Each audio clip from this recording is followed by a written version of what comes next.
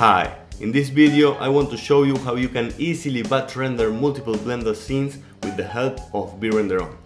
For that I have prepared this file with these three very simple scenes. Here's scene 1 with the cube, scene 2 with the Suzanne, and scene 3 with the Taurus, all of them with very simple animations and with appropriate output paths set for each, so everything's ready for rendering. Let me just close Blender.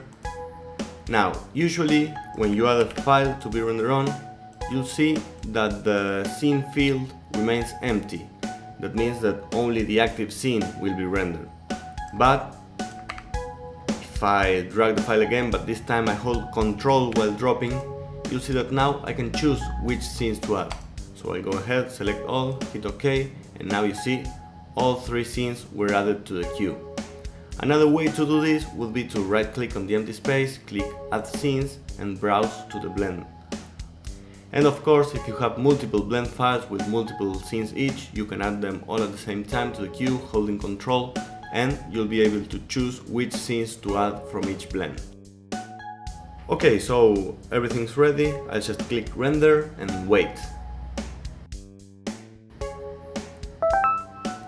Alright, processing is finished. Let me just check the renders. Perfect. And that's it. Thanks for watching.